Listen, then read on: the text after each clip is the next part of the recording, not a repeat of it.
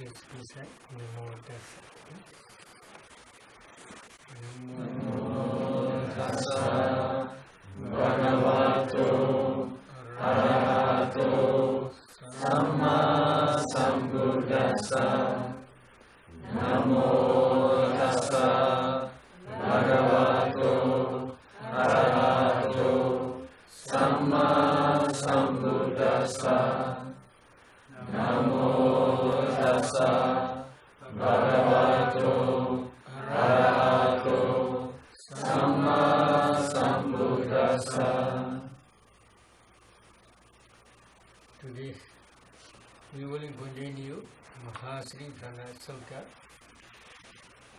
6 internal and external basis section. In Bali it is called 12 Ayaranas. They translate Ayarana as basis. 6 basis. The meaning of real Ayarana meaning is it is extending the cognitive process to raise many.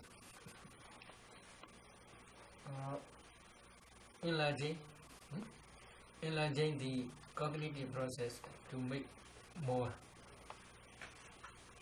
How they enlarge? If you have eye,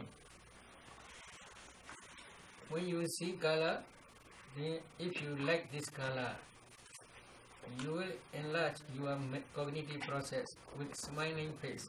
Oh, very good, very good, very good, very good. If you don't like, oh, I don't like, I don't like, I don't like. Many cognitive process will rise successfully because of I.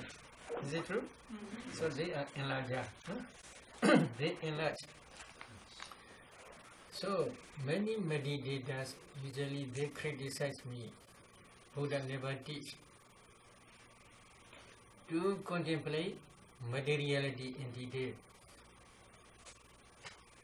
Buddha never mentions in suttas to contemplate materiality in detail. They criticize me too much.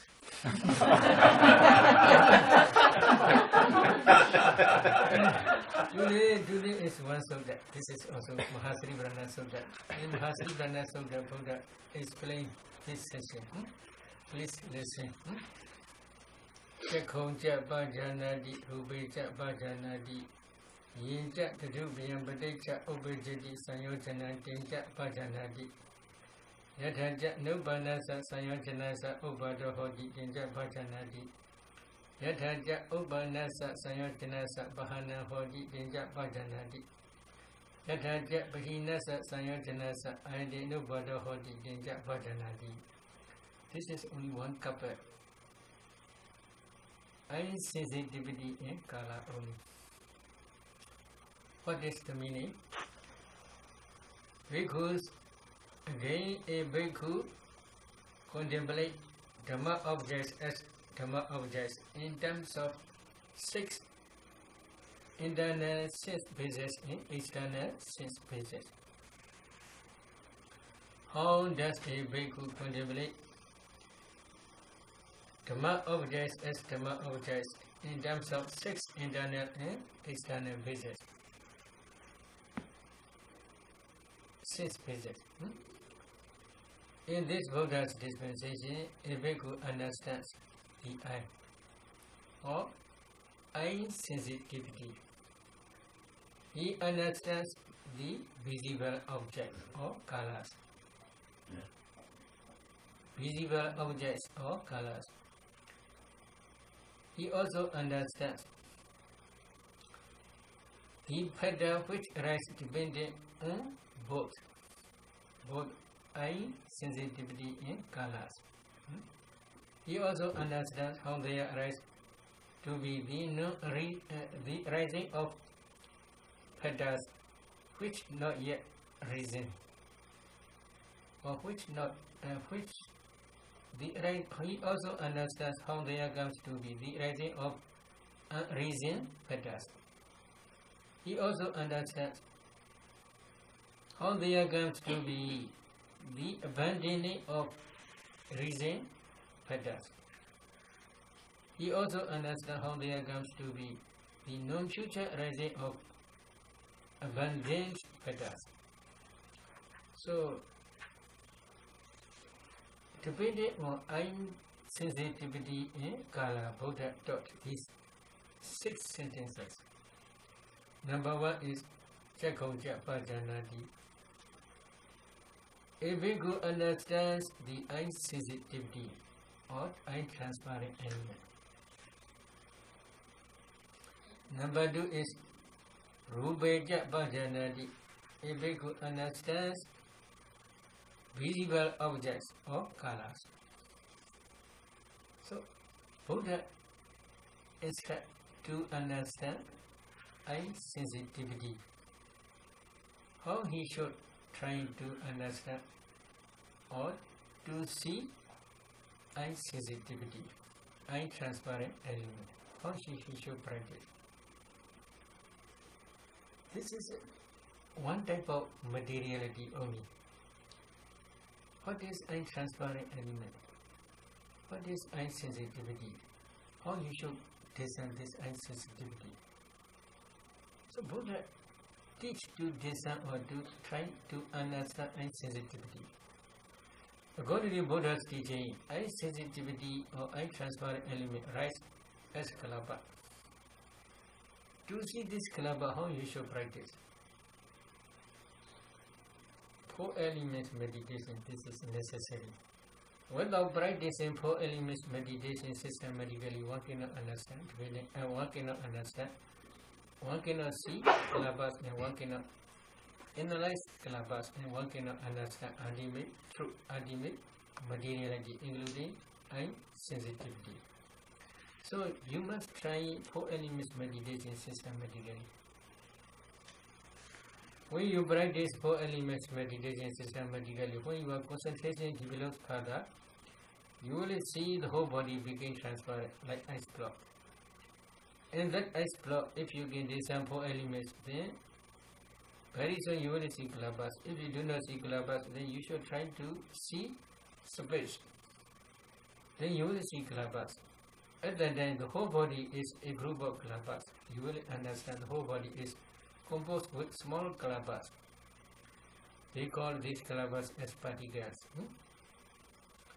At that time, please pay attention to your eyeball. If you see your eyeball, on then it is at that time you should again pay attention 4 elements in your eyeball. Then very soon when your concentration develops further, you will not see eyeball, you will see only a group of kalapas, small particles only. At that time, in your eye there are 2 types of kalapas. Number 1 is transparent kalapas. Number 2 is opaque kalapas. 2 types. You should analyze one transparent kalapa. In that transparent kalapa, there are 10 types of materiality. Earth element, water element, fire element, wind element, color, odor, flavor, nutritive essence, light faculty, and eye sensitivity, or maybe transparent element. But in the eye, there are 2 types of transparent elements. Number 1 is eye transparent element. Number 2 is body transparent element. Eye consciousness arises depending on eye transparent element. Body consciousness arises depending on body transparent element. When you open your eye and then if you look at anything, you can see color. So eye consciousness also arises depending on eye transparent element. In the eye, yes, also eye consciousness. Eye consciousness arises on eye transparent sensitivity. Another is if you touch your eye, then you feel touching sensation. So if you touch your eye, then you can also feel touching tangible objects, whether it is hot or not, hot or not, or supporting or pushing, you can feel. So because of this, there is also body transparent element. How you should differentiate? these two. They are very small clubs, small particles. How you should differentiate? This is untransparent sensitivity. This is body transparent sensitivity. How you can differentiate? No Buddha instead. You must understand untransparent sensitivity. How you should differentiate? This is very important in detail. Then please discern one transparent kalapa. Then please analyze. You should try to discern 10 types of materiality, including transparent element. You should discern this transparent element again. Then please pay attention a little bit far away. There are maybe the whole body. There are many small particles. A group of small particles, color, you must pay attention. In each particle, there is always color. That color you must pay attention. Quite a little bit far away. Please try. I want to show you one example. Can you see my finger, my eye? Do you see? Yes. No. Please do like that. Your eye can see your finger or no? No, because there is no space between object and subject. Between object and subject, there is no space. This is one reason. If there is no space, there is no light. If there is no light, you cannot see. Light is one cause to see color. In the dark, can you see? No. Your eye is powerless. What is powerless? Maybe vultures in the sky, when they are flying in the sky, maybe 1 yojana. 1 yojana is maybe more than 10 miles, maybe. There may be some clouds. They can see from the sky, very far away, 10 miles. They can see this clouds. Can you see this clouds 10 miles far away? So your eye is not powerful. In the same way, cats. In the night, they can see mouse. They can catch. Can you see? In the dark. So your eye is no power. If there is light, after that only you can see. So, if it is very close, eye consciousness cannot arise. Little bit far away, after that only eye consciousness arises. But one kalapa skala is not the object of unconsciousness. Because in this sutta, also in different suttas, Buddha taught, Chakongja pajanati, Rubeja pajanati. Chakongja, according to Bali language, Chakongja is singular form. Rubeja pajanati, Rube, this is plural form. When Buddha taught, in the base, only one. In the object, there are many. How? Why Buddha taught? Because a group of kalapa skala only can be the object of unconsciousness. No one kalapa. One kalapa can be seen by mind consciousness, according to your own idea, insight knowledge. That insight knowledge, mind cognitive process can understand one kalapa skala. So because of this reason, you should pay attention a group of small particle skala.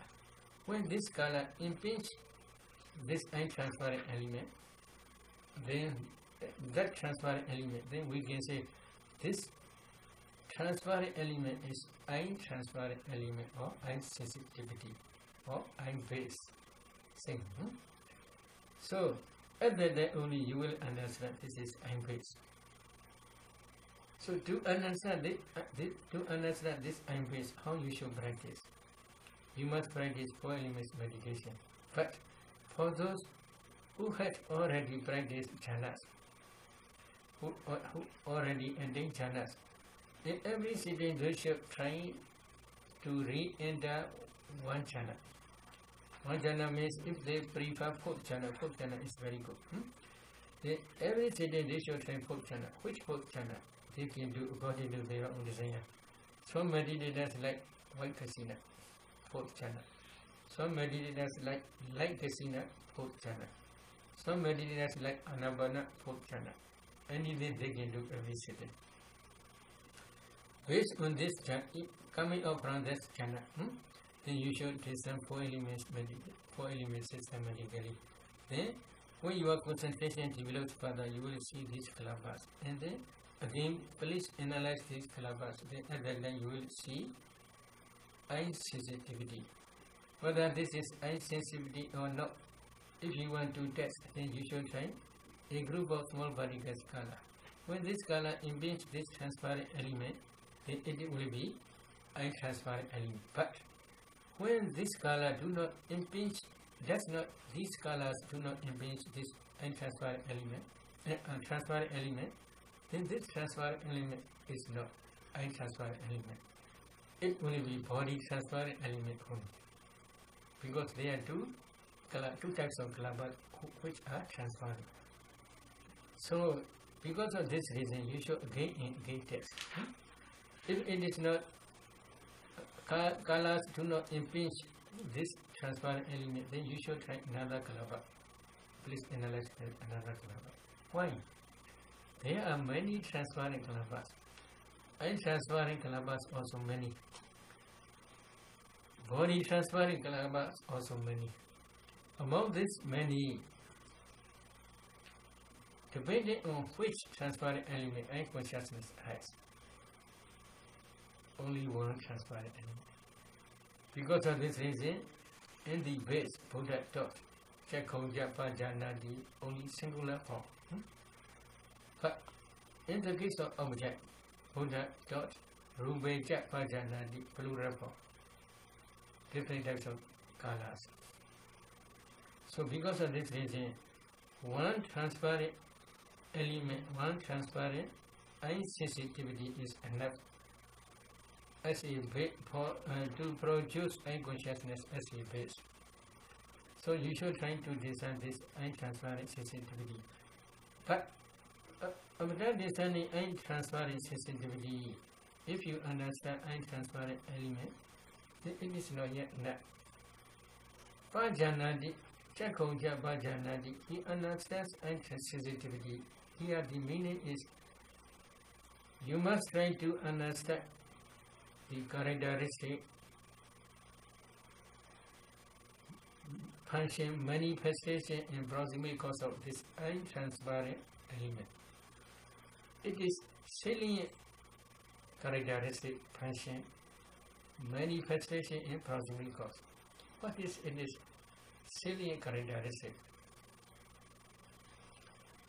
Rupa Bhigadaraha Buddha Basada Lakana Chaku. This is one meaning. What is the meaning? There is transparency of four elements which are ready for impingement of colors. This is one type of salient characteristic of transparent element. So here you can see transparent element. Of which transparent?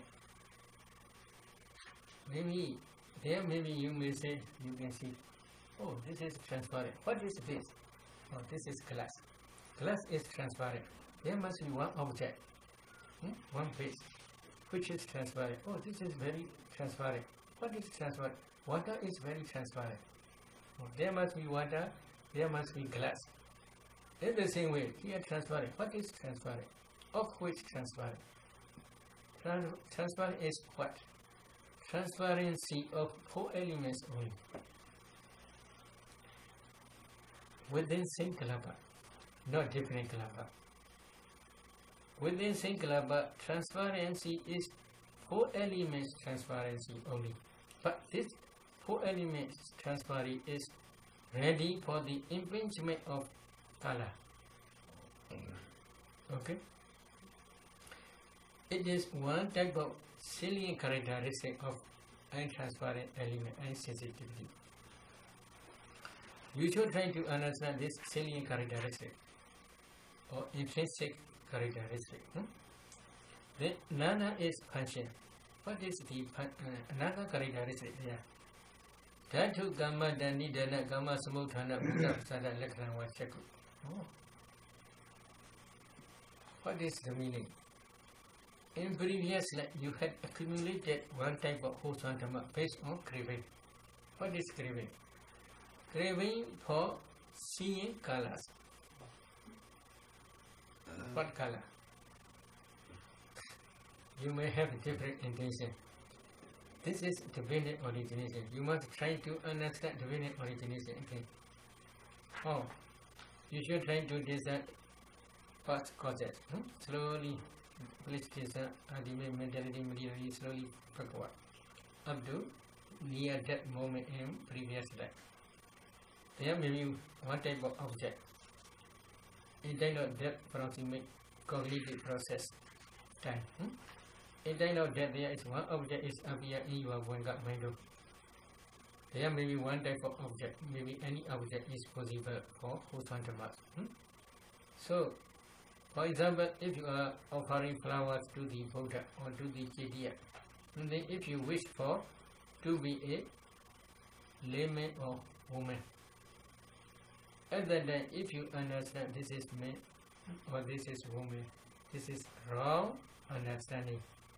Wrong understanding is called ignorance. Why it is wrong understanding? According to Buddha's teaching, there is no man, there is no woman. If you discern four elements systematically, you can see ultimate mentality in materiality only. If you understand ultimate mentality in materiality, this is okay, right understanding. But if you understand this is man, this is woman, this is wrong understanding only. Based on this wrong understanding or ignorance, you have attachment to the man life or woman life. That attachment is called craving. But repeated attachment is also called clinging. You have attachment not only one day, but repeatedly you may have attachment to that man life or woman's life. So, depending on this ignorance, craving, clinging, you accumulate offering flowers to the Buddha. That Buddha image object also may appear, or flower object also may appear. These are wholesome dhammas. When you are offering flowers to the Buddha, and the wholesome dhammas arise. These wholesome dhammas are called volitional formations. But they are nature impermanent. As soon as they rise, they pass away. But they left behind the karmic force, which can produce five aggregates. These five aggregates, according to your own wish, we can say man, five aggregate of a man or five aggregate of a woman. These five aggregates are ultimate materiality, but you have wrong perception. This is man, this is woman, and this way you have wrong perception because of ignorance. At that time, if we analyze these five aggregates, there is color. You may have attachment to that man's color also. If you analyze this man's body, there is also color. You may have attachment to that color. Or if you analyze woman's body, there is also color. You may have attachment to color. Why? Some people, they have sexual attachment to their body. So they want to be very beautiful. Is it true? Huh? They don't want to be ugly persons. Is it true? So if they become man or woman, they want to be beautiful. This beautiful beauty, beautiness of color. Skin color must be beautiful, not black color. Is it true? Do you want black color? No. Very beautiful color you want. So because of this reason, that such type of attachment is still present. With such intention, you accumulate that wholesome dhammas. Because of these wholesome dhammas, these five aggregates appear. Among these five aggregates, there is also color. If you have attachment, five aggregates, or man life or woman life, we can say you also have attachment to the color also. So, because of the previous wholesome karma, four elements arise in your eye.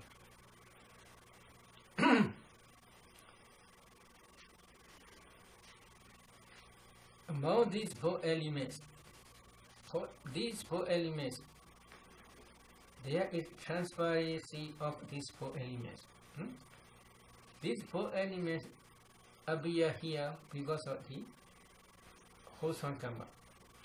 That wholesome karma based on craving or ignorance, craving, and clinging. Based on ignorance, craving, and clinging, this wholesome karma arises. Because of this wholesome karma, here arise four elements. Transparency of these four elements is called insensitivity, which is ready for the impingement of color. So, in this case, if you understand, oh, these four elements are produced by previous karma, which karma is based on craving. Based on craving, you accumulate that wholesome karma. Because of this wholesome karma, here, four elements arise. The transparency of these four elements is called insensitivity. If you understand in this way, we can say now you understand intrinsic nature of characteristic of intransparency or salient characteristic of intransparency. We can say at that time only. So, Chakkhongja Pajanadi. You should try to understand Chakku. This is only characteristic. What is its function? Rupesu Avichana Rasa. It brings this intransparency, brings your cognitive and cognitive process to the color object. Oh, please see, please see, please see. Oh, you have eye. Because of this reason, your eye can color the object. The whole cognitive process which understand color arises depending on eye face. Is it true? Yes. So because of this reason, it creates, it brings your cognitive process and mind-cognitive process as well to the color object. So this is its function. You should also try to understand this function. Then another is manifestation. Chakku Vinyana Sa Adhara Bhava Pichupatana. It is the base for the eye consciousness in its associated mental patterns. How many mental patterns? There are 7. Contact, feeling, perception, volition, one-pointedness, life frugality, and attention. Together with eye consciousness, there are 8 mental patterns. These mental patterns arise depending on eye base. So, when you are discerning eye base or eye sensitivity, you will see, oh, this is the base for the eye consciousness and its associated mental formations. After that, you will understand. But you cannot discern eye consciousness. You cannot discern its associated mental formations. How will you understand? Is it possible? Yes. So you must also understand an eye cognitive process, including eye consciousness and its associated mental formations. After that only you will understand, oh, eye consciousness arises depending on this eye sensitivity. After that only you will understand this manifestation. Pichupatana. What is proximate cause? Dhatu Kama Danidana Kamaja Buddha Padatana. Say, why this intransparency appear? The proximate cause is 4 elements within same club. These 4 elements are proximate cause. But these 4 elements are produced by previous karma, which is based on craving for color. So to see color, you accumulate that wholesome karmas. Because of this wholesome karma, 4 elements arise here. The 4 elements transparency is the transparency of 4 elements only. And transparency is the transparency of 4 elements only. If there is no four elements, then we cannot say there is transparent. We cannot say. If there is no glass, this is very transparent. How we can say because there is no glass? If there is no water, how we can say there is transparent? So there must be one type of base. That base is called four elements only. So in this way, you should try to understand I. Other than I sensitivity, Jaku Pasara. Other than only we can say you understand the I sensitivity. In the same way, in plural from Buddha taught, Rupe Chapa Jadadi, you must try to understand Rupa colors or physical objects. If you practice four elements meditation, one day you will see kalabas. Every kalaba has color. This color you should try to understand, to see. But if you see color, then you should also try to discern again. It is salient characteristic, function, manifestation, and proximate cause. Okay. What is it is salient characteristic? Jaku Pati Hanana Lakana Ruban. Color is ready for impeachment of eye sensitivity. That it is characteristic. If you want to understand this characteristic, then please listen here. Eye sensitivity, eye transparent element. Number one, you must already understand eye transparent element or eye sensitivity. Secondly, you should pay attention a group of small particles color. When this color impedes eye transparent sensitivity, then other than you will understand, this color is ready for the impeachment of eye transparent sensitivity. Other than only you will understand the characteristic of colors. Then what is its function? Its function is Rupa Madha Ramana Rasa. Sorry. Jaku Vinyanasa Visya Bhava Rasa. It is only just the object of Jaku Vinyana in its associated mental formations only. If you want to understand this function, how you should practice? You must discern Ido, eye sensitivity, Mido, Punga. Then please pay attention a group of small particles.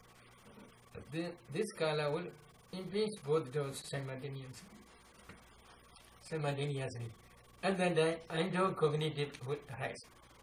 Among this endocognitive process, number second, my moment is eye consciousness and associated mental formations. Other than you will understand, eye consciousness and associated mental formations arise depending on eye sensitivity. Other than only you will understand. But when the eye consciousness take which object? Eye consciousness arise taking color as object. Other than only you will understand. This color is the object of eye consciousness. Other than only you will understand. The another is Taseva Gochara Pichupatana manifestation. What is Gochara? It is the result of eye consciousness and its associated mental formation. So the object and result, what is the difference? Eye consciousness knows only color. This is object. But eye consciousness, whenever it arises, always it knows color only. Except color, it knows nothing. So this is called result. In Pali, it is called Gochara. Gochara means pasturing place. Now here, one rabbit. Again, he is eating this grass. This is his pasture. So, in the same way, eye consciousness, whenever it arises, it takes only color only. Not except color, it do nothing. except kala, it never take any other object. So this is kala is his path sharing. It is path sharing place. So it is called resort or field. They translate. Then what is proximate cause? Kala cannot rise alone. Kala always rise with as a small particle. Kalaba. Among these kalabas, always in each kalaba there is 4 elements. These 4 elements are proximate cause of kala. Why? Kala of which kala? Oh, this is my rope's kala. This is his rope's kala. This is her rope's kala. There must be one type of element which is the base for kala. So there must be one type of article. In the same way, kala of which kala? Kala is nothing but 4 elements kala only. So because of this reason, if you see kala, then what is kala? Kala is only 4 elements kala only. But there are many 4 elements, many kalaba within same kalaba only. So at that only you will understand the proximate cause of kala. Such type of understanding, referring such type of understanding, Buddha says, Chakung Japa Janadi, Rube Japa Janadi. You should try to understand Chaku, eye sensitivity. You should try to understand Kala's visible objects. In the same way, ear sensitivity in sound, nose sensitivity in smell, tongue sensitivity in taste, body sensitivity in tangible objects, mind in Dhamma objects. In the same way, Buddha taught. So in this case, eye transparent sensitivity, ear transparent sensitivity, nose transparent sensitivity, tongue transparent sensitivity, body transparent sensitivity, for mind of heart base. Then these are rupa or no? They are materialities. Buddha instead you must try to understand these materialities. They always arise as kalabas. You must try to see these kalabas. You must analyze. After that only you will understand ultimate truth. This is rupa, kala, sound, smell, taste, tangible objects, and Dhamma objects. These also usually kala, sound, smell, taste, tangible objects, they arise as kalabas only. You should try to see these kalabas. At that only you will understand this kala, sound, smell, and taste, tangible objects. But Dhamma objects, there are 2. One is materiality, the remaining materialities. The remaining means eyes sensitivity, ear sensitivity, nose sensitivity, tongue sensitivity, body sensitivity. These are 5. Then color, sound, smell, taste, tangible object. These are 7. Altogether 12. Why they became 12? Tangible object is there 3. Prithvi, Tejo, Vayu 3. So altogether there are 12. Except these 12, the remaining 16 materialities are called Dhamma object. Another is 52 mental fetters. They are also called Dhamma object. For insight knowledge, 81 types of consciousness are called Manayana, mind phase. So altogether, if we combine these 12 ayaranas, 12 phases, then all ultimate materiality all finished. So Buddha also taught in this way, but not only taught in this way. Another Buddha taught, another sentence. Chakung Japa Janadi, you must try to understand eye sensitivity. Rupa Japa Janadi, you must try to understand kala, visible objects. Then Yencha Tatu Bayam Patecha Ubekedi Sanyojana Tincha Pajanadi. You should try to understand factors which arise dependent on both. you must also try to understand Vedas. What are Vedas? They are binding wire. They are binding wire. They are binding wire. It binds 2 iron rods, 3 iron rods, 4 iron rods, 5 iron rods, 10 iron rods, 20, 30, 40, 100, more than 100, etc. Is it true? In the same way, the Vedas are also binding 2 persons, 3 persons, 4 persons, 5 persons, not to run away to each other. Is it true? What are Vedas? How many Vedas are there? One Mahathira told me, Buddha taught, there are 1,500 defilements Buddha taught. But I think in my body, more than 1,500 defilements are present here. Is it true? Oh, you have many attachments. You have attachment to wives. You have attachment to husbands. You have attachment to sons, daughters, many properties, dollars, etc. So you have many attachments in different of. You have attachment house. You have attachment motor car. Is it true? So many attachments, more than 1,500. So because of this reason, that Mahathira told me, he must accept 1,500 defilements because of Buddha's teaching, but he thinks inside his body, more than 1,500 defilements are present. Is it true? So many, but as if that there are 10 types of sanyojanas, Vedas. What is sanyojana? In one sutta, Venerable Sariputta and Mahakutika, I think so, but maybe Mahatu Aladas, they discuss about this Veda. Pona, I think so, sorry. What is Veda? There are two bullocks. Bullocks. Here is one, here is one.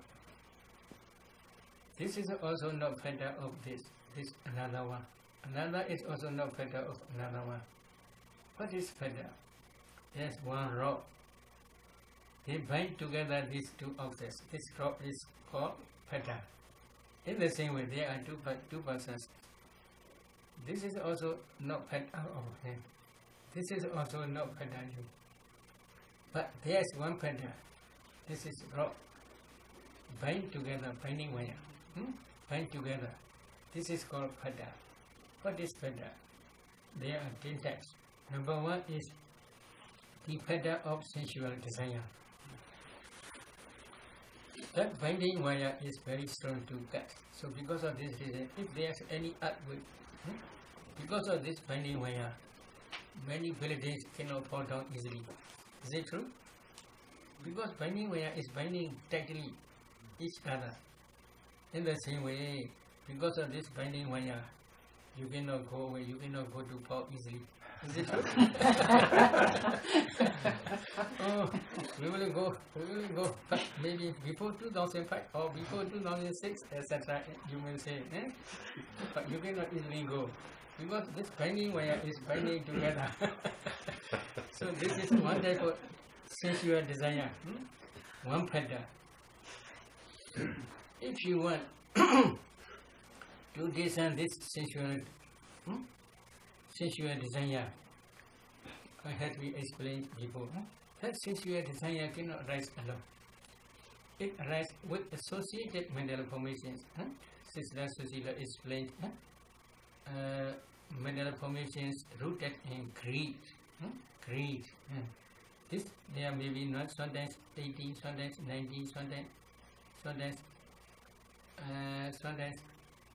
sometimes 21, 22, etc. Sometimes there may be 90, sometimes 20, sometimes 21, 22, etc. In this way they arise. So when you are discerning this sensual desire, this is one type of Veda, binding wire. You should try to discern associate together with associated mental formations. But this sensual desire arises as a cognitive process only. For example, in this case, depending on eye base, depending on colors, pattern arise. Why? Because of proximate cause is because of unwise attention. What is unwise attention? Oh, this is my husband, this is my wife, this is my son, this is my daughter. In this way, if they pay attention, then this is called unwise attention. Based on this unwise attention, they have attachment to each other. Is it true? If they can see, oh, this is not man, this is not woman, this is not son, this is not daughter. Only ultimate mentality materially. This ultimate mentality and materially, as soon as they arise, they pass away very, very quickly. So they are nature, they are dukkha, they are anatta, no self.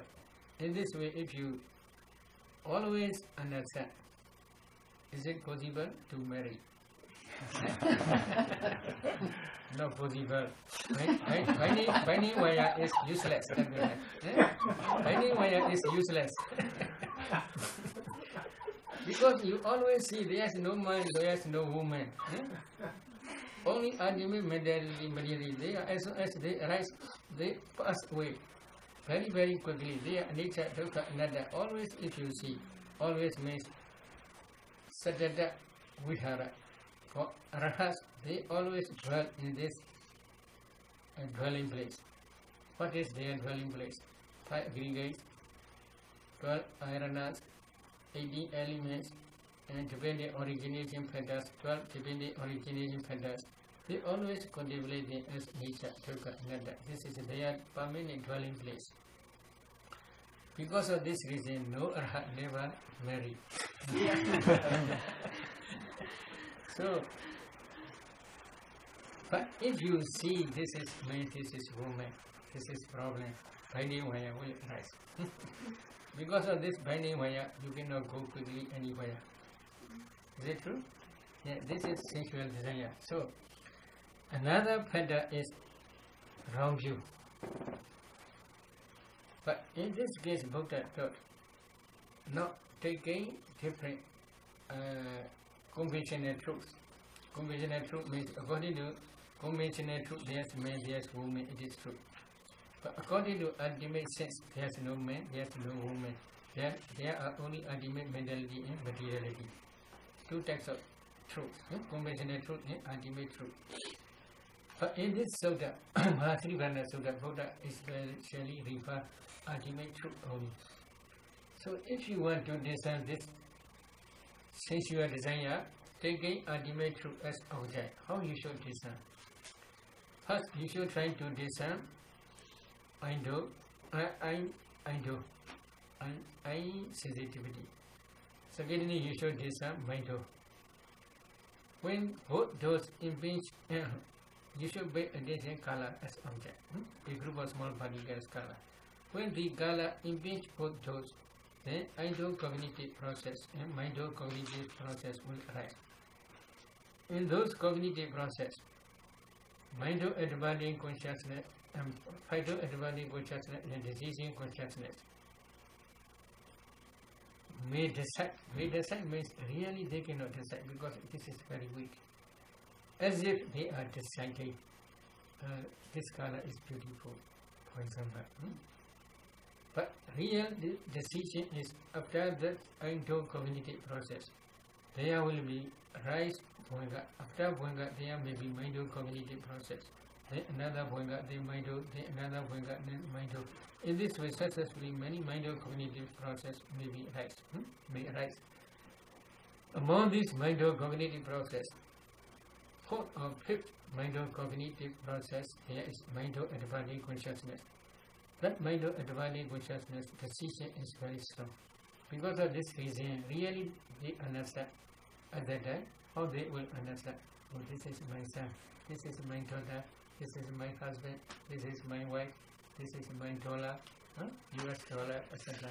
In this way, they will understand. At that time only, strong, powerful attachment or greed or sensual desire, sensual enjoyment will arise. This is very strong. So depending on Aido and Kala, this sensual desire arises. If this sensual desire arises, you should also try to understand there arises sensual desire in me. Okay? Such type of understanding Buddha especially prefer. Then another factor is wrong view. Wrong view is for ultimate truth. The wrong view is sometimes very difficult for meditators. Because of this reason, we usually teach taking conventional truth as object. For example, there's maybe gold stone. You should pay attention gold stone as gold stone only. And then you should try to discern, especially in this case, mind-do and I-do. Then you should pay attention to this goal. As a goal only, you should pay attention. Then when this object invades both those, the color of this gold stone invades both those. At that time, I-do cognitive process and mind-do cognitive process will rise successfully. At that time, you may pay attention. This is my goal. This goal, yesterday also my goal. Today also my goal. Tomorrow also my goal. Okay? Yesterday also my husband. Today also my husband. Tomorrow also my husband. Is it true? No, this is not your husband. If we say, they will not accept. Is it true? So this is, they are really nature. Although they are really nature, they do not see ultimate truth. Because of this reason, they think, yesterday also my goal, today also my goal, tomorrow also my goal. Yesterday also my husband, today also my husband, tomorrow also my husband. They think this is permanent. Although they are impermanent, they think permanent. This is also one type of wrong view. But in this case, sometimes some meditators, they must try to discern ultimate truth, ultimate reality. In this case, Buddha is referring. So at that time, they should pay attention, color. Oh, this color is the others color. This color is very beautiful. In this way, if they decide, this is really impure, not beautiful. Although it is impure, not beautiful, they decide this is very beautiful. Okay? So because of this reason, wrong view arises. That wrong view always associated with associated mental formations rooted in greed, attachment. Okay. At that time, you should try to discern this wrong view. In the same way, the factor of rights and rituals. This is only outside the Buddha's dispensation. Some may think, if we practice as a cow, we will escape from Rono river. If we practice as a dog, we will escape from the Rono river. In this way, they think. So such type of view is also called the factor of rights and rituals. This is also right depending on both those. Depending on both phases, I-do and I-do. If you want to discern this, then you should try to discern color. Both do here, I-do and my-do, then you should pay attention to this color. Then, if we do in this practice, such like a dog or like a cow, then we will see such type of beautiful color in the future. In this way, if they grasp this wrong view, then at that time also this cognitive process can arise. But for Buddhists, it is not easy to arise such type of wrong view. Then number 4 factor is the factors of desire to go on existing. Bhavaraga Sanyojana. Bhavaraga Sanyojana means for some meditators, they always expecting for future life, future existence, one of future existence. So if they have such an attachment to for future existence, then this is also called Bhavaraga Sanyojana, one type of factor. This is also one type of finding Vaya. If they have strong desire for future existence, they cannot escape from round or rebirth. Because if they have strong attachment for future existence, they will accumulate wholesome tamas or sometimes unwholesome tamas. Because of this wholesome karma or unwholesome karma, they must be accept one existence after death. Then again, if they accumulate wholesome and unwholesome tamas for another future existence, then there will be also another future existence. So in this way, as long as they expect future existence, they cannot escape from round or rebirth. So if you want to discern this expectation also, then you should try to discern both those. And then you should make addition kala. When kala invades both those, then you should try in future life. Maybe I will gain such and such kala. In this way, if you make addition, then the pattern of desire to go on existing will be arise for future existence. So you should try to discern these ultimate mentalities rooted in greed, protect. There may be sometimes from text, sometimes maybe not from text. So there may be altogether 8 types of materiality. Sometimes these patterns are associated with happy feeling, somanasa. Sometimes they may be associated with neutral feeling, ubhaka. So there are different types, altogether 8 types. These 8 types of consciousness rooted in greed also you must discern, taking kala as object. In the same way, there may be the pattern of conceit, mana. How the taking kala as object, conceit can arise.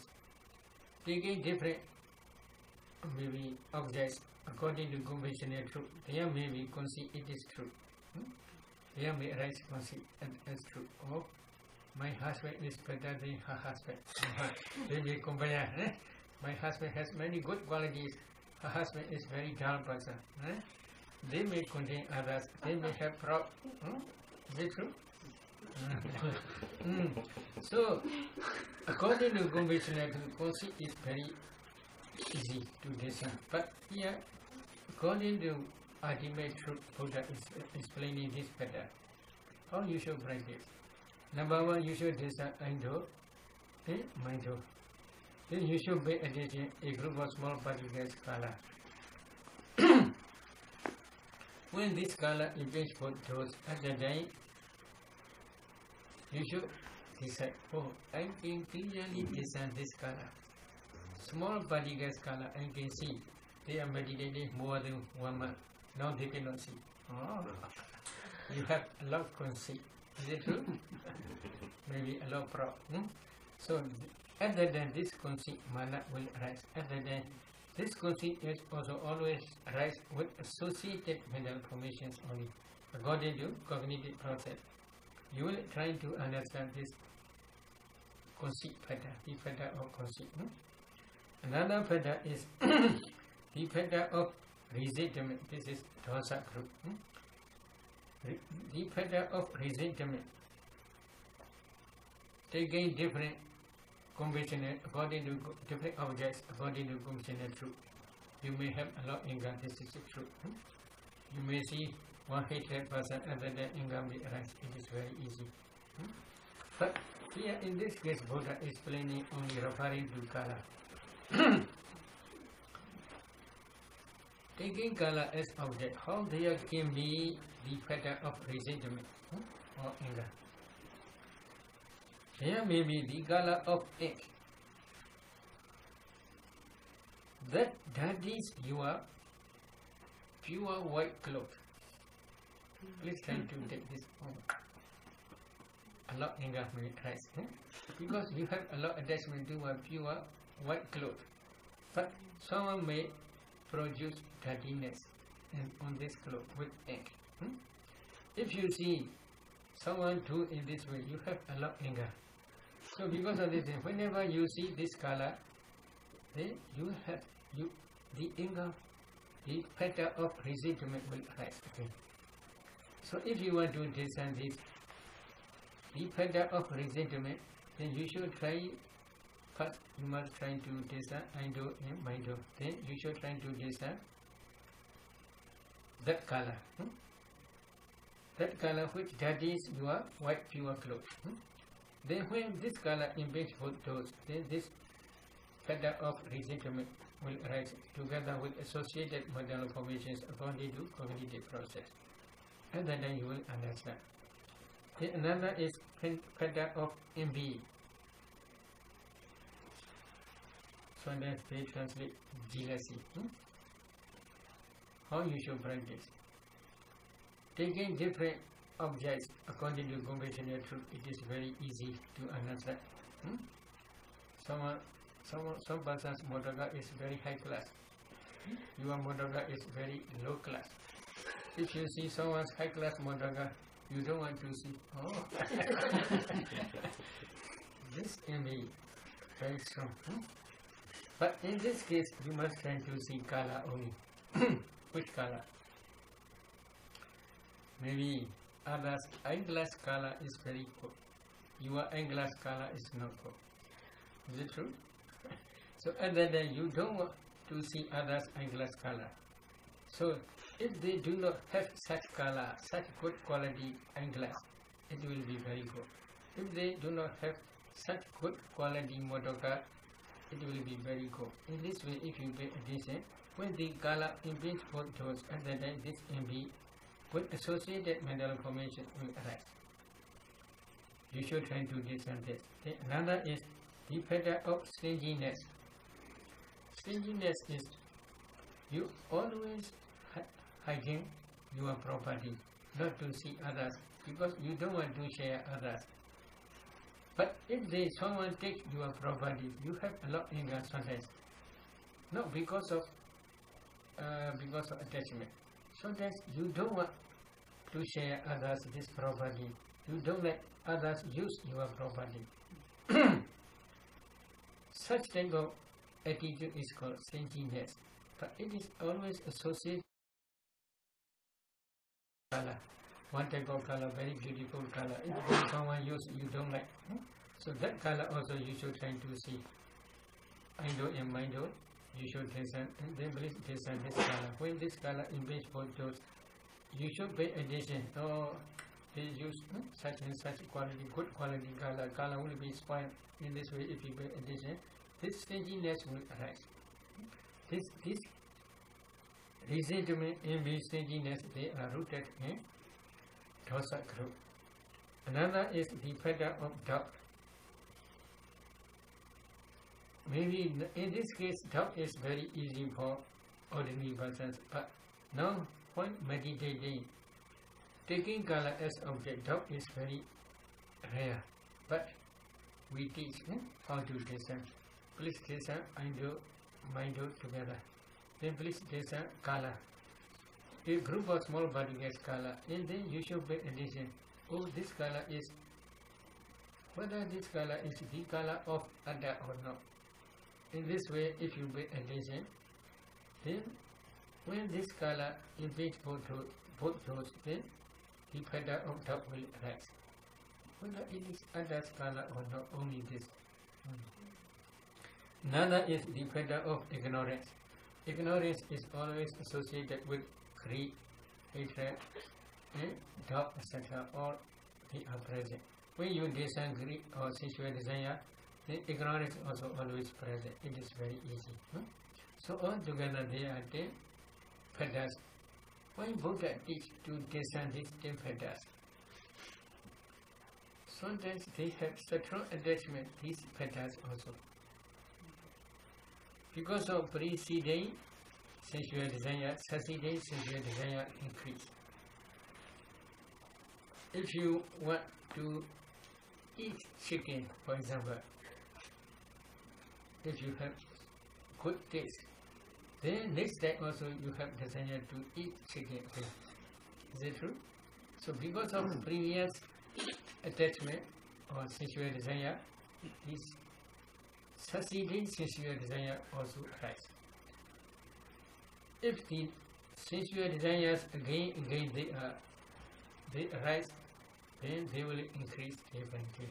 When they become very strong, it is not easy to cut this pedal. It is not easy because of this reason. It is also not easy to go to power very quickly. Because this desire is very strong day by day. So, because of this reason, Buddha also helped the individual to contemplate these unwholesome dhammas, 10 petals. 10 petals and their associated mental formations which arise according to cognitive process. These mental formations also you must contemplate as nature, dukkha, anatta. They are also impermanent in this way. Another sentence. Another sentence is Yatha ja Upanasa Sanyojanasa Pahana Hoti Tincha Pachanadi. He also understands how there comes to be the abandoning of these petals. Abandoning of unreason petals. You should try to understand how you can abandon these petals. You must contemplate them as nature, dukkha, anatta, etc. While you are practicing in this way, one day, when you, at the end of your insight knowledge, but in fruition knowledge may arise when you are inside knowledge become mature. If full path and fruition knowledges arise systematically, then this path and fruition knowledges will destroy the 10 types of petals stage by stage. And then you will understand, oh, they already had been abandoned, you will understand. But another sentence is Yatha ja pahinasa Sanyojanasa ayati anubhado hoti tinja bhajanati. He also understands how there comes to be the non-future rising of abundant petals. He had already destroyed these petals. They will not arise in future. Never they will arise in future.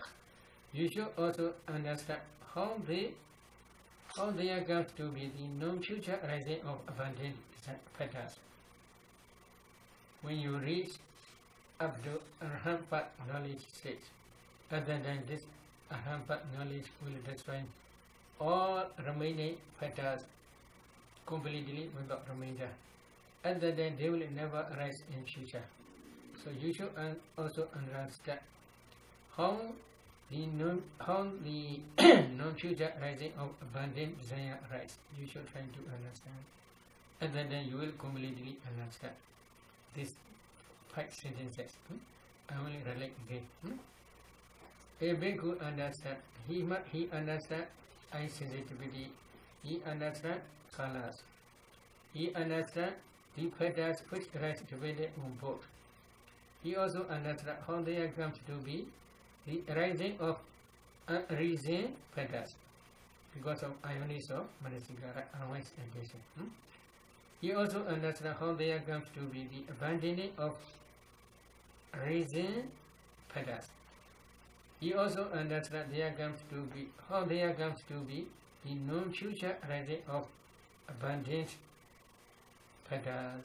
So altogether 5 sentences. Depending on eye sensitivity in color, Buddha taught these 6 sentences. In the same way, depending on ear-based in sound. Nose sensitivity in smell, tongue sensitivity in taste, body sensitivity in tangible object, mind in Dhamma objects. These 6 pairs Buddha taught in the same way. So this is Ayana section, Ayana Papa. Buddha continue his Dhamma talk. Iti ijadawa gaya gaya nubasi viharati bhai. Iti ijadawa dhamesu dhamma nubasi viharati. Bhai dawa dhamesu dhamma nubasi viharati. Ijada bhai dawa dhamesu dhamma nubasi viharati. While you are contemplating Dhamma objects in this way, you should also contemplate internally You should also contemplate internally and externally both. Then Samudya Dhammanubhasvaka Samabhuharadi Sagrabhudato. Other than you must try to discern dependent origination. Past causes produce present effect aggregates. Present causes will produce future aggregates. Because of the arising of five causes, five aggregates arise. Because of the complete cessation of five causes, because of the complete cessation of causes, five aggregates cease completely without remainder. Cause also a nature. In fact, also five aggregates also a nature. In this way, you must try. Slowly, when you are inside knowledge, begin mature and mature. And if you attain but rampant approaching knowledge, other than all defilements will disappear completely. In this way, you must try to contemplate by way of in terms of 12 Arana methods. This is Arana session. So, any question, please?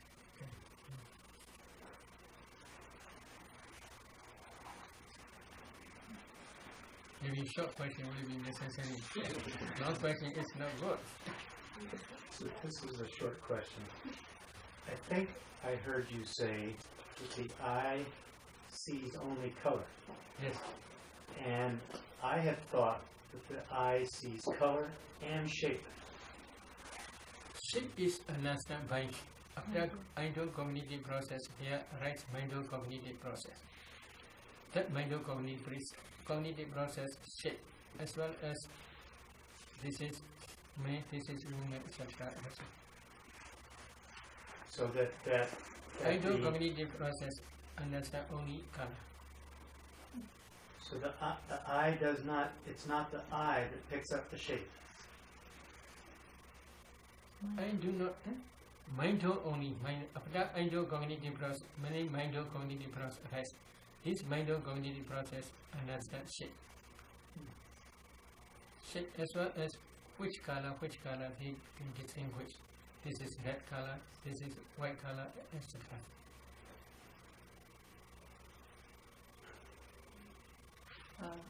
Sayadaw, how to practice Yoniso Manasikara when you're not discerning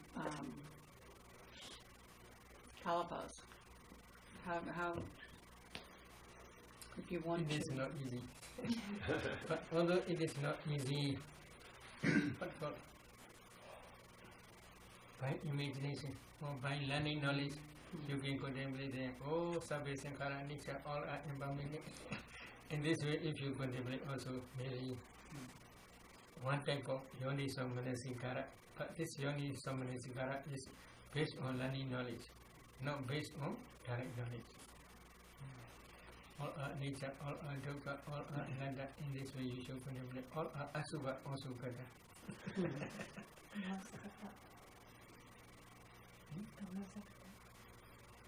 Karma Sagata also good. They have their own karma. Each person has its own karma. His karma will produce for him. My karma will produce for me. In this way, you should contemplate. It is also good. Sayadaw, in the sutta, the Buddha recommends that we contemplate the arising of the samyojana as they are, and this is what I didn't understand. When you say arising, do you mean the manifestation of existing fetters, samyojana, or the creation of new samyojana? In other words, is it the arising? You know what I'm saying? It's the same. Maybe the next one say this, please memorize. A bhikkhu understands how there comes to be the rising of reason fetters. They are not yet rising, but suddenly it arises. You should try to understand this. But how you should practice, and then only now you should try to discern I do, my do. Then please try to discern color. When color in which both those you should pay attention. This is very beautiful. In this way, the fetter of sexual desire, etc. will arise. At that time you will understand how there comes to be the rising of unreason fetters. You face to face, you will understand at that time only. But yesterday that sensual desire arises.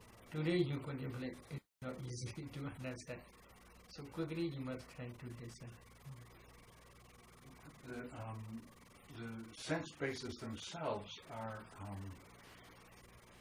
karma-produced materiality, and so the existence of the sense base is itself a manifestation of the samyojana, correct? No. Then I'm not This is understanding. the proximate cause for samyojana only. Only the Chakongja, Padija, Rubeja, Ubejadi, Chakawinyana, Dina, Segiri, parts of Hasabicha, Wina Bija, in this way of that thought.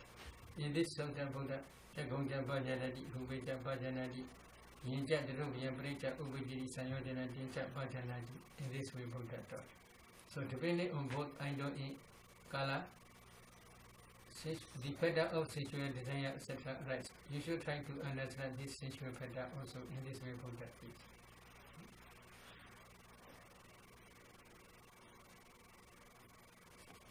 Okay.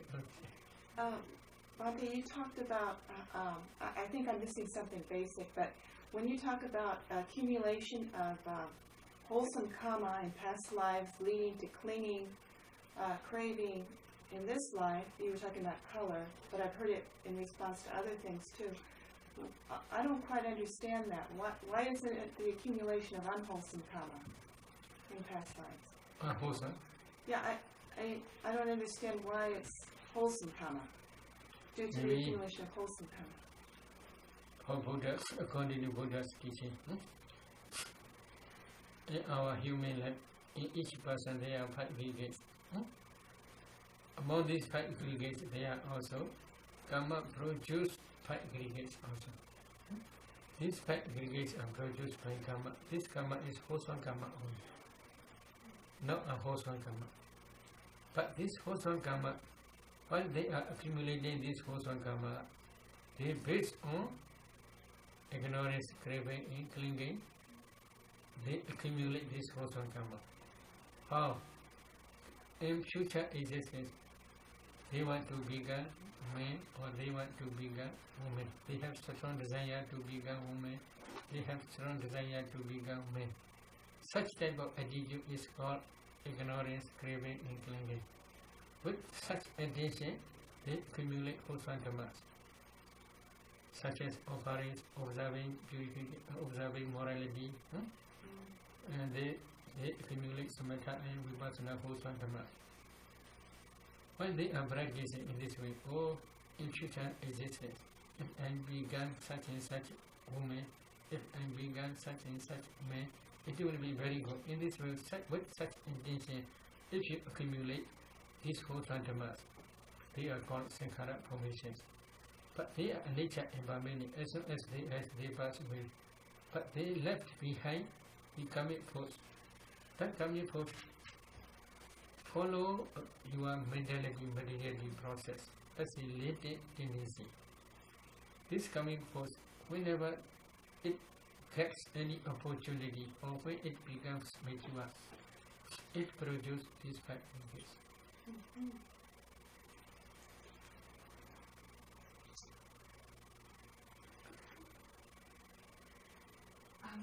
When you talk about craving for future existence, would that also mean craving to be existing tomorrow? Or No. next life? Future existence. Future births? Future rebirth.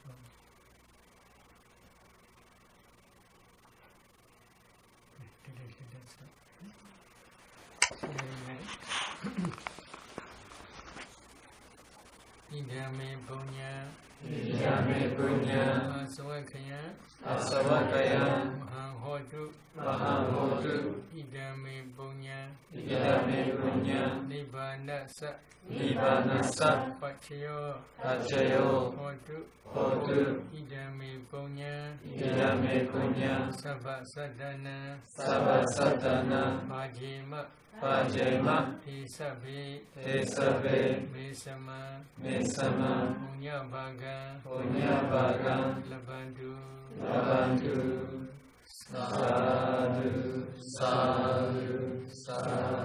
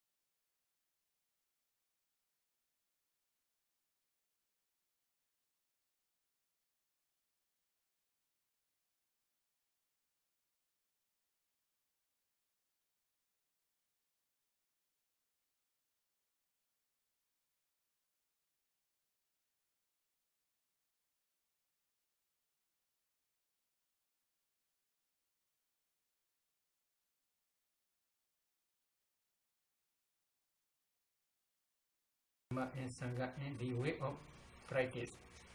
No much problem, but they have no confidence to themselves.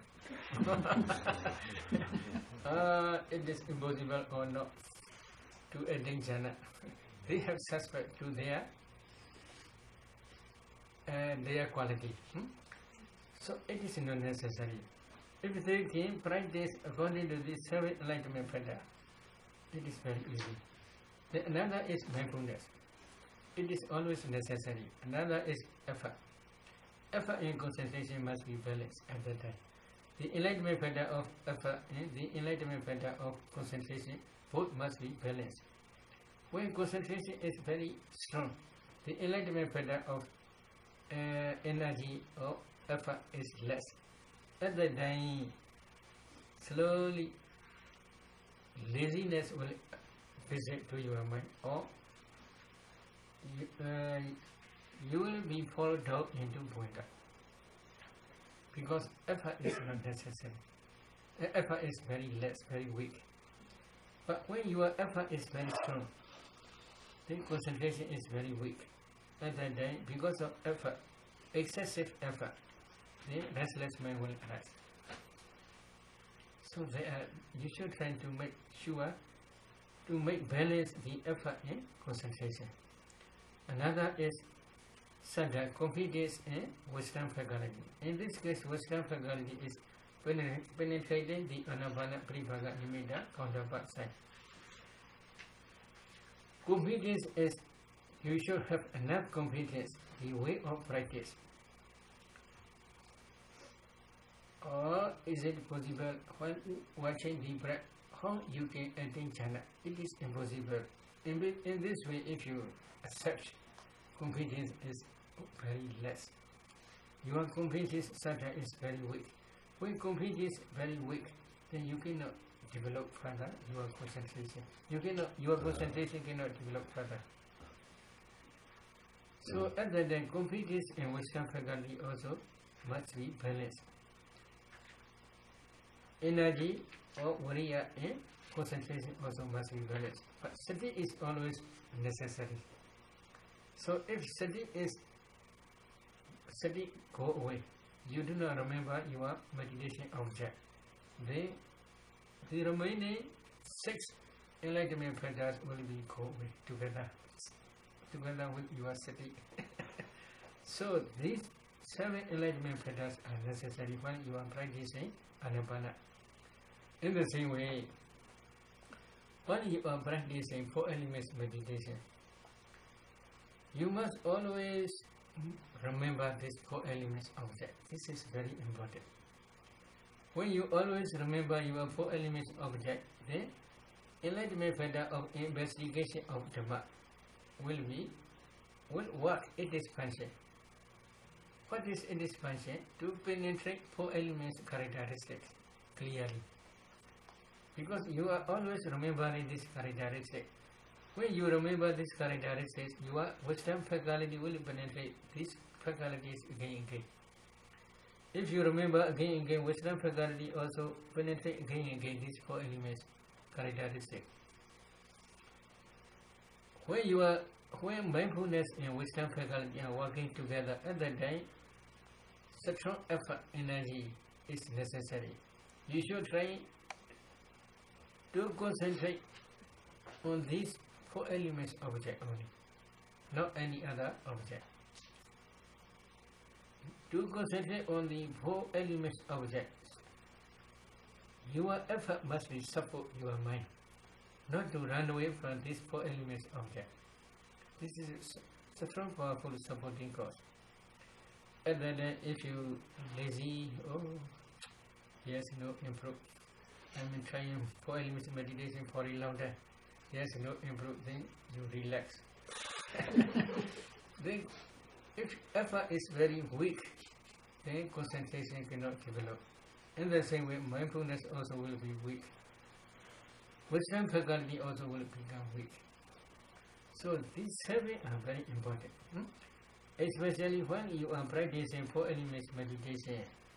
At that time, strong, powerful mindfulness, strong, powerful wisdom faculty which penetrates the four elements characteristic.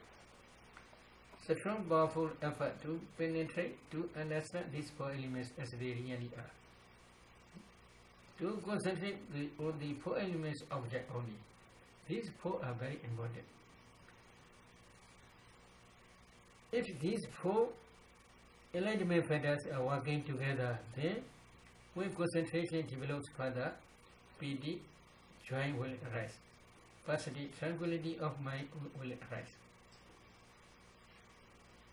Equanimity of mind will arise. Will arise means at that time only they arise. I do not mean. I do not mean at that time only they arise. I do not mean. But they are always present. But when concentration do not yet develop further, at that time they are behind. They are not predominant. When concentration develops further, at that time only joy, tranquility, and equanimity, these three enlightenment factors become predominant factors. So, what you are practicing four elements meditation also, these seven enlightenment factors are very important. This is samatha meditation stage. When you are practicing vipassana, at that time also these seven enlightenment factors are very important. To understand this, I will explain with Dhamma Vichya. What is Dhamma Vichya? When you are practicing samatha or vipassana,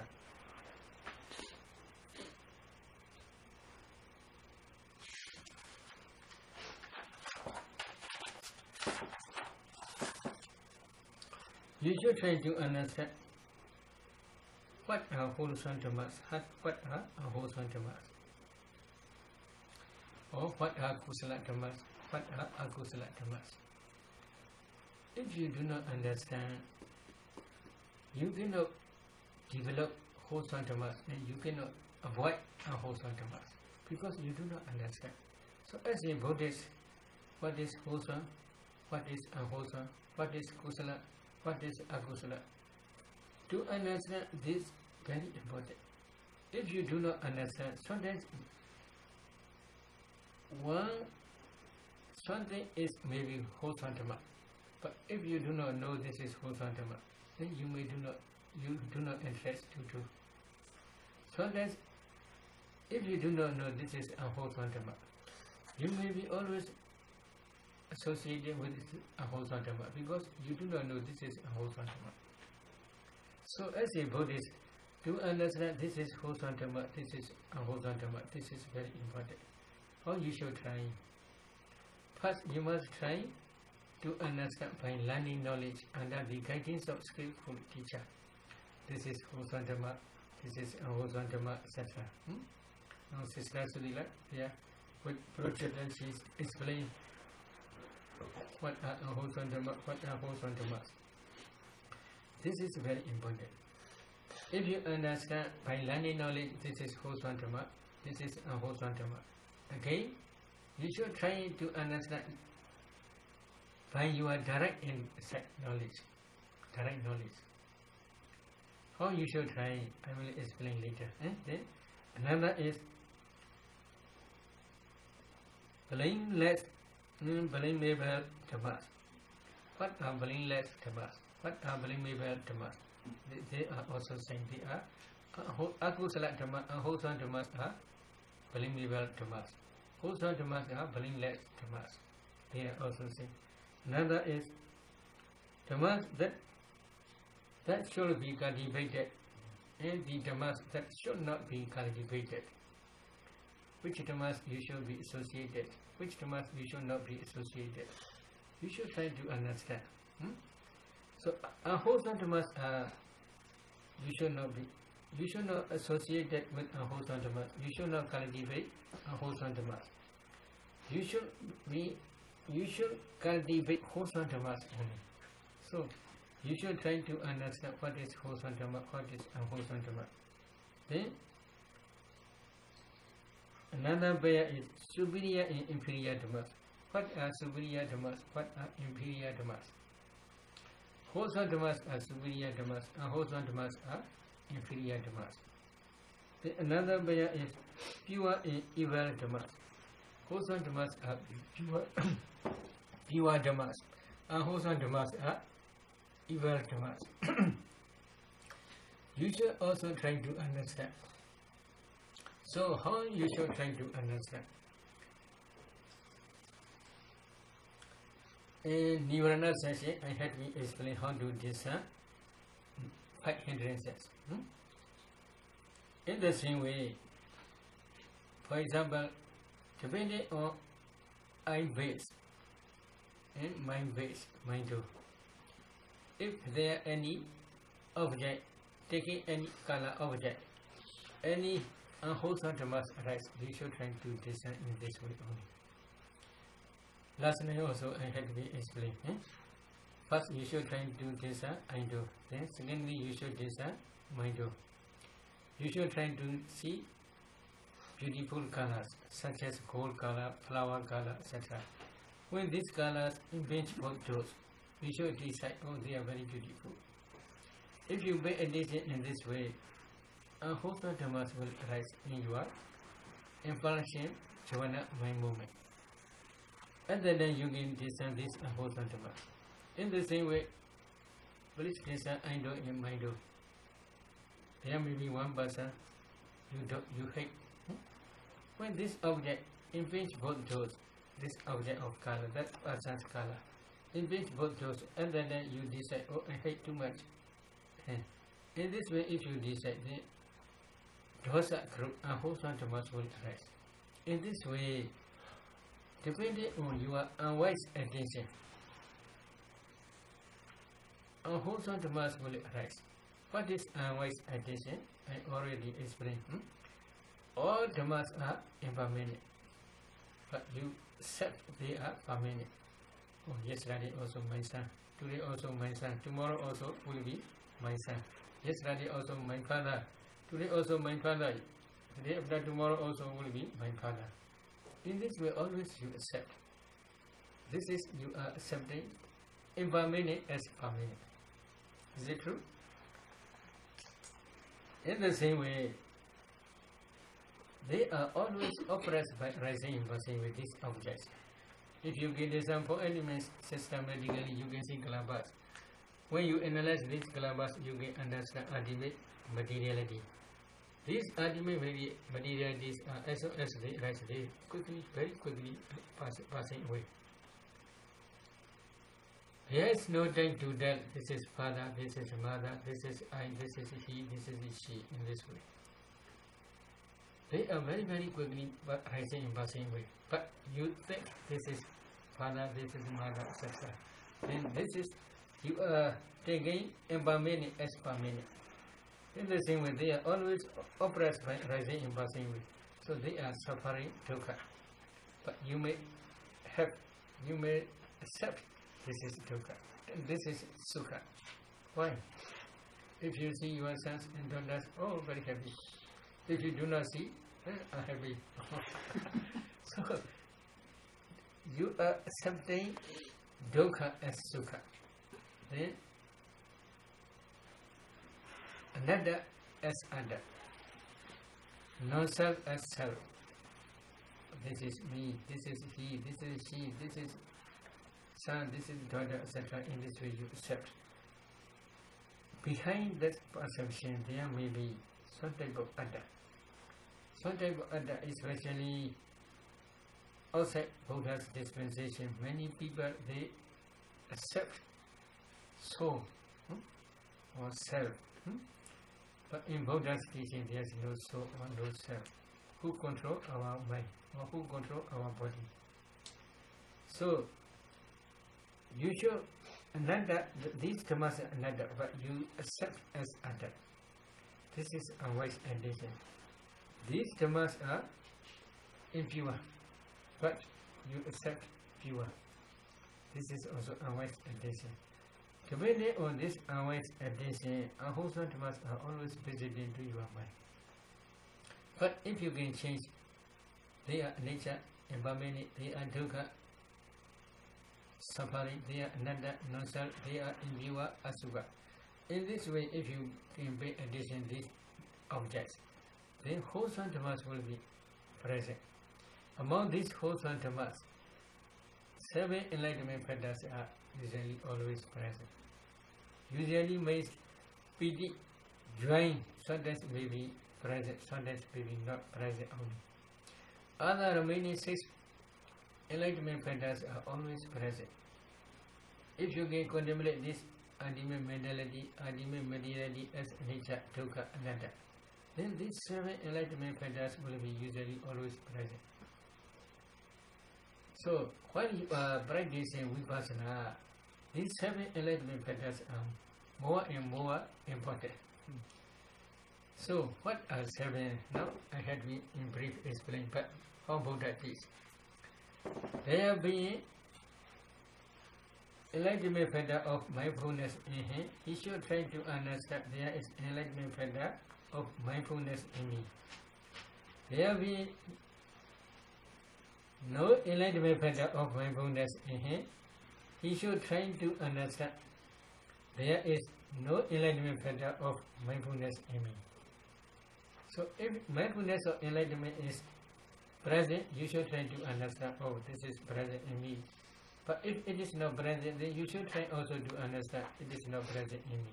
If you do not understand, how there can be improved?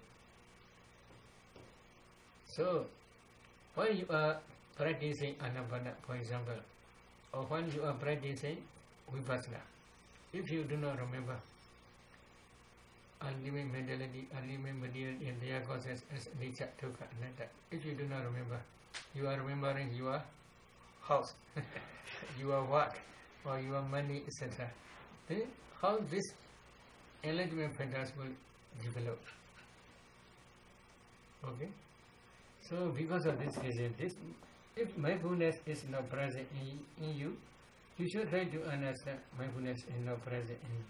Because you do not remember always this ultimate mentality, ultimate material, their causes as nature, dukkha, anatta. Then again, yathacha anupanasa sati sambhojangasa ubada hodi deshapajanati. He also understands how there comes to be the rising of unreason enlightenment factor of mindfulness. When you contemplate these formations as nature, dukkha, anatta again, you are always remembering this impermanent suffering in non-self nature of these formations. At that time you can understand, oh,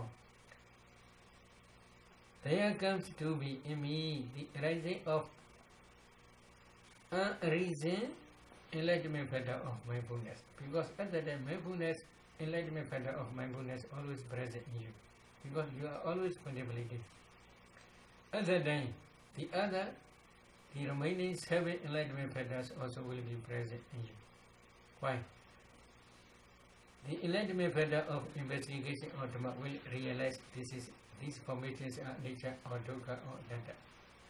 At that time, to understand this nature, dukkha, nature, anatta, nature of these formations, strong, powerful supporting God's energy is necessary. Energy is supporting not to go away from this object. Then at that time, strong, powerful concentration will be concomitant. How? When you are contemplating these formations as nature or dukkha or anatta, at that time, your concentration will be concentrate on that nature, dukkha, nature, anatta, nature. Your concentration will not fall away. Because strong, powerful energy is supporting to your concentration, not to fall away from this object. When you are concentrating on that, this is called jhana, vipassana concentration.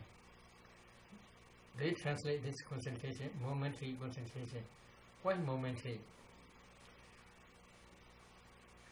The object formations are rising and passing away. You are following these objects again. Because object is not stable, momentary. The subject concentration also cannot be stable, momentary only. Do you understand? Because they are falling. But from this impermanent or suffering or non-self nature, mind do not go away. At that time, concentration also very powerful. When concentration becomes powerful, the enlightenment factor of joy, the enlightenment factor of tranquility, the enlightenment factor of equanimity also will increase. So, when these 7 enlightenment factors are working together, while you are contemplating formations as nature dukkha anatta, one day your insight will become mature. At the end of your insight knowledge, path in fruition knowledge will arise, realizing Nibbana. Path in fruition knowledge will realize Nibbana. At the time, supramundane 7 enlightenment factors are present. What are supramundane 7 enlightenment factors? Mindfulness of the enlightenment factor of mindfulness always remember Nibbana object. The enlightenment factor of investigation of Dhamma will realize Nibbana, will penetrate Nibbana object. The enlightenment factor of effort will try to realize Nibbana at that time. Then the enlightenment factor of piti, rapture will arise, because when he realizes that Nibbana, strong powerful joy will arise in him. Then at that time, the enlightenment factor of tranquility also will be present, because the object Nibbana is very peaceful. Taking this peaceful Nibbana object, mind became very quiet, very cool down, tranquility. At that time, equanimous mind also will arise. Equanimous mind means equanimity is at that time. Equanimity control your mind not to fall down pitfall or dangerous pitfall or dangerous traps. What are dangerous traps? 5 hindrances or defilements. Not to fall down into the dangerous trap defilements area. So at that equanimous mind control this problem, not to fall down. So all 7 enlightenment factors are taking Nibbana as object only, not formations. So because of this reason, if the enlightenment factor of mindfulness is always present in you, you should try to understand the enlightenment factor of mindfulness is always present in me. When it arises, then you should also try to understand, because of this reason means when you are contemplating these formations as nature dukkha anatta, because of this is called wise attention. Because of this wise attention, this enlightenment factor of mindfulness is rising. Then when it will be perfect, one day you will attain a hardship. At that time, this enlightenment factor of mindfulness will be perfect, not necessary to increase more. In the same way, the other 7 enlightenment factors are also same. Okay. Today let us start here. Okay. Any question? Earlier you were saying that the 5 controlling faculties, one was sada and then the other one was wisdom with relation to anapana. What is the wisdom there? Penetrating anapana nimitta, or maybe for ordinary person, penetrating the anapana. Some meditators, they say, I do not see the breath, I do not know the breath, there is no breath. And wisdom faculty is weak. Pinya is very weak. When concentration develops further, they will penetrate your nimitta, different types of nimitta. Penetrating this different types of nimitta is called wisdom. But penetrating it by seeing the elements, the kalapas, the characteristics of the kalapas? In this case, you are not practicing samatha. In samatha stage, kalapas are not necessary. Only just parivaga nimitta. This is, you are penetrating. Why we can say penetrate? Before meditating, you never see this nimitta. Now you are practicing systematically, and that only you can see this nimitta. Because of this reason, we can say you penetrate this nimitta. This is wisdom faculty. And you should keep that balance with confidence? Yes, confidence. Why do you need confidence at that time if you're seeing it for yourself? For example, here nimitta is coming. it is impossible to identify. You have no coherence, then it will go away.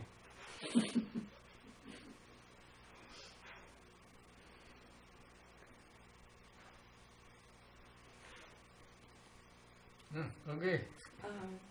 Sayadaw, when you're talking about the faculty of investigation and clear comprehension of the breath, clear comprehension, you said you note that the breath is long, short, subtle, gross. Are there any other things you're supposed to note besides those four? Maybe in some other states it is about this only. But when you are practicing vipassana, you must discern four elements in your breath. You will see breath is nothing but a group of kalapas, small particles. After that you should analyze these small particles. Then you will see in each particle there are 9 types of materiality such as earth element, water element, fire element, wind element, color, odor, flavor, nutritive acid, and breathing sound. This day. At that time, you must try to understand these 9 types of ultimate materiality. And then again, you must contemplate them as nature, dukkha, ananda, because they are, as they rise, they pass away very, very quickly. So they are nature, dukkha, ananda. At that time, kriya comprehension, the enlightenment pattern of investigation is same. The enlightenment pattern of investigate, what investigate? Enlightenment pattern of investigation, investigate, this is nature, this is dukkha, this is ananda. Clear comprehension, understand, this is nature, this is dukkha, this is anatta. They are safe. Going back to if you're doing samatha practice though, since you can't have your attention on two things at the same time, and it seems to me there are two objects in samatha. There's the touch point where the breath goes over the touch point, and then there's the qualities like long, short. And I'm wondering if there's a balancing act there that can easily get out of balance where you can't pay attention to both at the same time, so you're just going quickly from one to the other. It should be easy. That shouldn't be a problem. My meaning is that first, as soon as you sit, you should fix one point. Then you should breathe. You should pay attention breath. When you are paying attention breath, breath is going through this one point, going in, going out, through this point.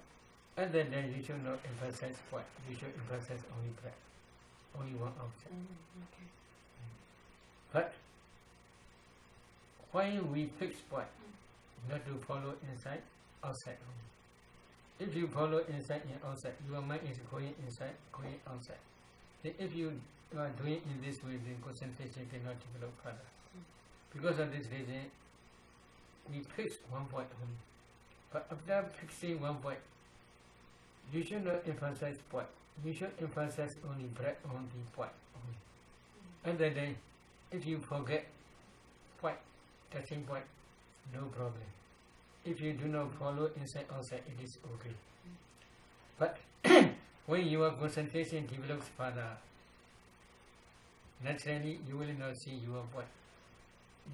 You will not see your nose, your face, your body. Only just breath and mind.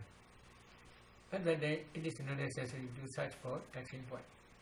Only just stay with that breath only. And then what is the antidote to lack of confidence when you get to a certain point and the memory arises, this is where I lose it. And you're trying not to panic, but you just have the memory, this is where I get off track in the past. What's the antidote to that? And I'm wondering if that's the cause of falling concentration. Please, I do not understand your question. I'll give you an example. Let's say that if you have a memory that when you get to subtle breath, that's where you get off track and that's where you lose concentration. The memory alone can cause lack of confidence.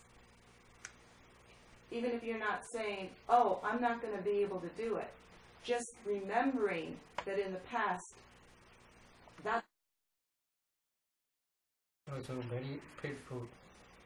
she will also not remember to you at the day concentration photo. Because you do not remember the breath. Your mind is wandering to some objects. To the or memory. part- Okay. memories. I see.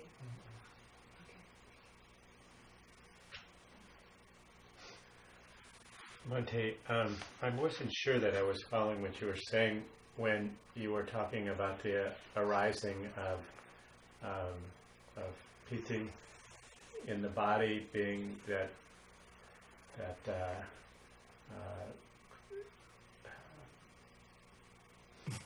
I can't remember what kind of, but certain a wave of kalapas go through the body. Is that what you were saying? No. When piti excess concentration state, when piti is very strong. That strong piti is some meditators, they inform me like they are above weight, going in this way, in this way, in this way. They feel like that only. This is excess concentration state. That wasn't what I was remembering. I might be remembering it wrong. It was like the actual feeling of the piti. You said was produced by mind-produced kalapas that flood the body, that are temperature and the three, not water. But I wasn't sure that I was understanding Maybe it. tangible object. Tangible object is, if you touch, you can feel only hardness, roughness, heaviness, or softness, goodness, exactly. lightness. You can feel heat and cold. You can feel supporting and pushing. These three are tangible objects. When these three tangible objects impinge on your body sensitivity, body sensitivity is throughout the body, everywhere. They might produce kalapas also everywhere throughout the body. In those mind produced kalapas, there are three tangible objects. They impinge on your body sensitivity. Other than such type of feeling appear. And this is what's produced in jhana. Excess concentration also can produce, jhana also can produce. But at the excess concentration stage, their impinging is very strong. Right.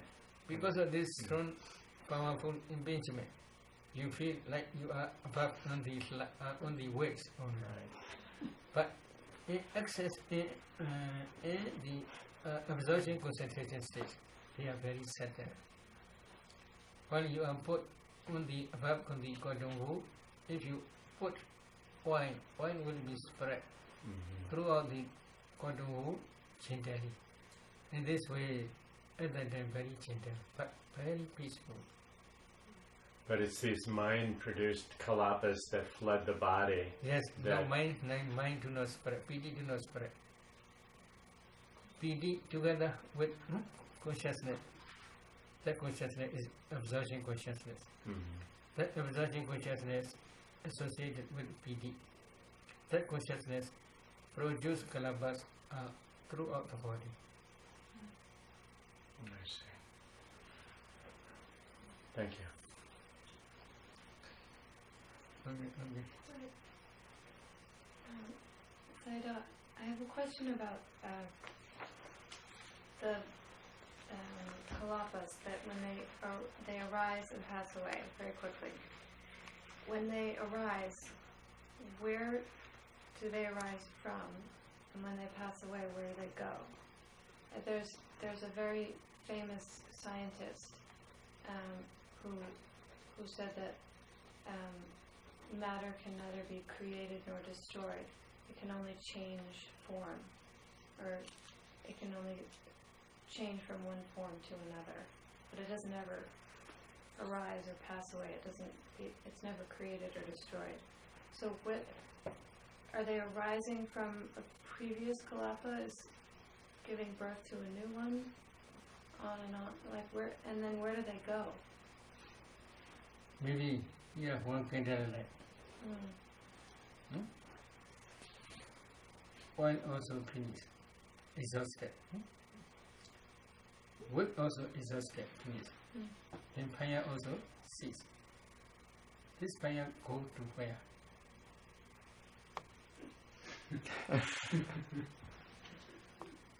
Does this fire go to where? It disappears. Yes, it disappears only, dissolution only. Scientists, they do not see ultimate truth. Before ultimate truth stage, they can see and understand. But they do not understand ultimate truth. Because within Kalapa, one Kalapa, there are at least 8 types of materiality. They, as soon as they arise, they pass away. Again they arise. Why they arise? If you want to understand, you must practice divine origination. And then you will understand. Oh, there are 4 types of cause. One, Kalapas are produced by previous karma. Some Kalapas are produced by previous karma. Some Kalapas are produced by your mind. If you want to understand mind produced Kalapa, please do like that. You can do. Is it true? Can you do? This is mind produced Kalapas in this hand. But before you are doing also they are Kalapas. So they are mixed together like different powders. Different dust are mixed together. In the same way, here are 4 different types of cause. Karma produced material Kalapas are also here. Mind produced Kalapas are also here. In each Kalapa there is Tejo fire element. That fire element is called Tejo. That Tejo is called temperature. That temperature also can produce new generation. So temperature produced Kalapas are also here. Then you are always eating edible food. That edible food also can produce many generations. How they operate? You should design 4 elements in your undigested food, new eating food. You can see only food is nothing but a group of Kalapas. In these Kalapas there is nutritive essence. When digested fire support that nutritive essence, then that nutritive essence produces many generations throughout the body.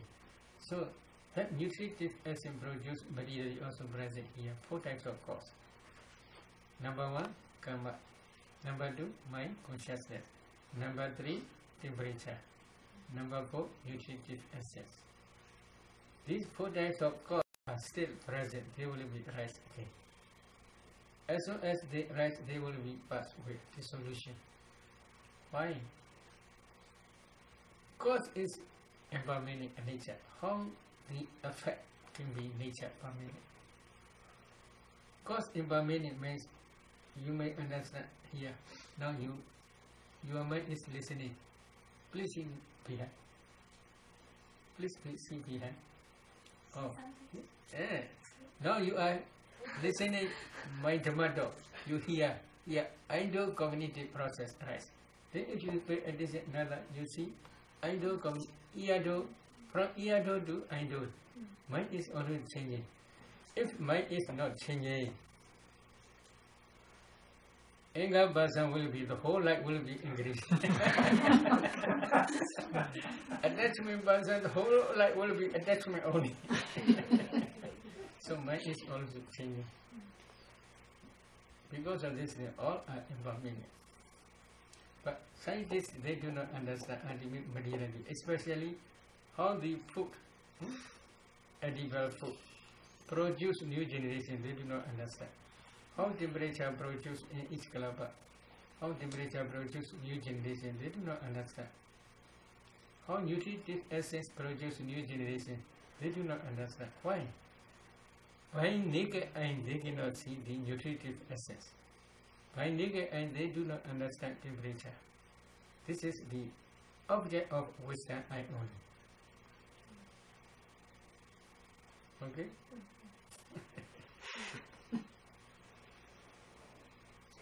Sayadaw, I had 2 questions. One, going back to piti and sukha, is piti more a physical form of happiness and sukha more a feeling, emotional almost?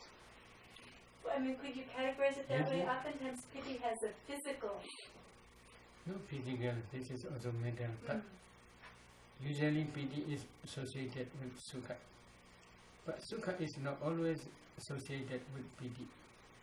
Because in first jhana, in second jhana, piti and sukha, they are associated to each other. But in third jhana, there is no piti, only sukha.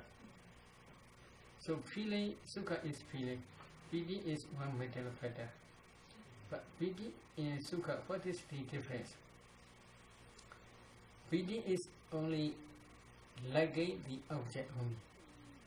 When you like one object, this object, oh, this is good or not, you are sukha feel only.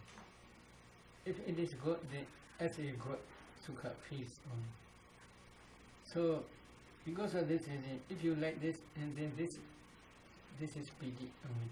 You have joy, or they translate rapture. What is true? What translation will be true? I don't know. Piti is only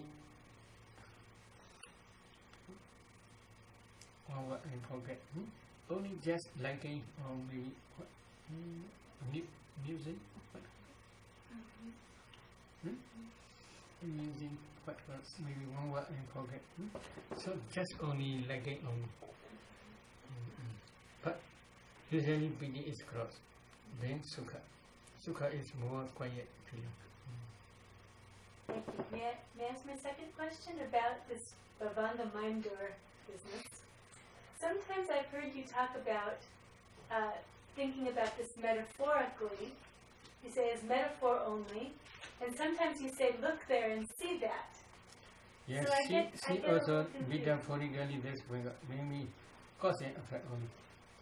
Now you see Bhavanga mind door like mirror, this is only effect. Effect means this mirror is produced by your Bhavanga mind only. Bhavanga mind consciousness.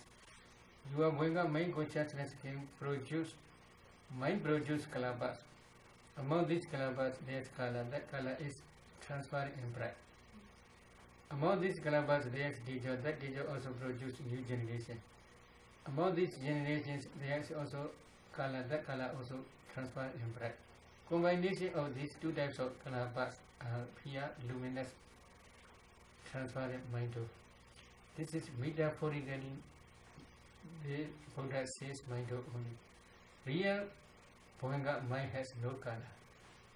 Mind is mind only. Mind consciousness mind only. Now you are listening, my Dhamma talk. Do you hear? Ear do cognitive process arise. That cognitive process has any color in the same way. But here you see color. That color is the effect of your Bhavanga mind consciousness. Your Bhavanga mind consciousness produces this color transparent bright element, luminous element. So because of this, this is also metaphorically called mind. Okay? Could you explain further the concept of, you said that you have mental mind formations and karmic formations, but don't they both occur in the mind, don't they? I mean, other than external karma that impacts on you, but aren't they both in the mind? What do you mean? Karma formations and mental formations. You said there were two separate. That they were acting in. Maybe mental formations usually used ultimate mental, maybe consciousness and mental factors put together. They are called sometimes mental formations. Consciousness and mental factors. In every mind moment, yes, consciousness and mental factors, they are always associated. In some mind moment, at least 8 types of mental formations. In some mind moments, there may be 34, etc. They are mental formations. Karmic force is especially referring in previous life. You had accumulated wholesome karmas to produce these 5 aggregates. We usually use this karmic force. Volitional formation.